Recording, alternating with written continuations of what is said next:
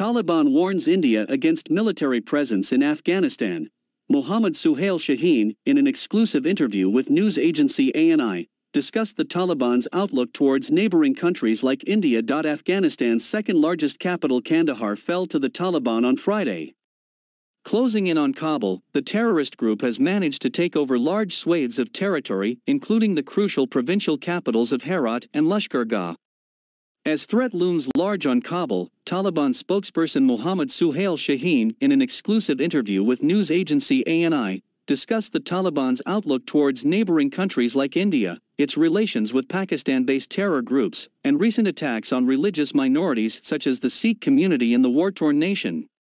On being asked if the Taliban can assure India that Afghan soil will not be used against it, the spokesperson claimed that the group's policy was to refrain from using its soil against any country, including its neighbors.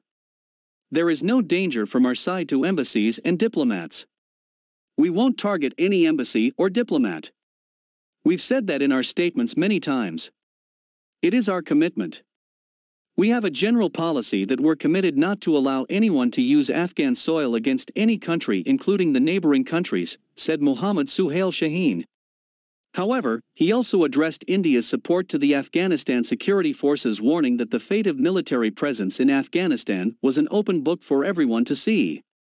If India come to Afghanistan militarily and have presence there, I think that will not be good for them.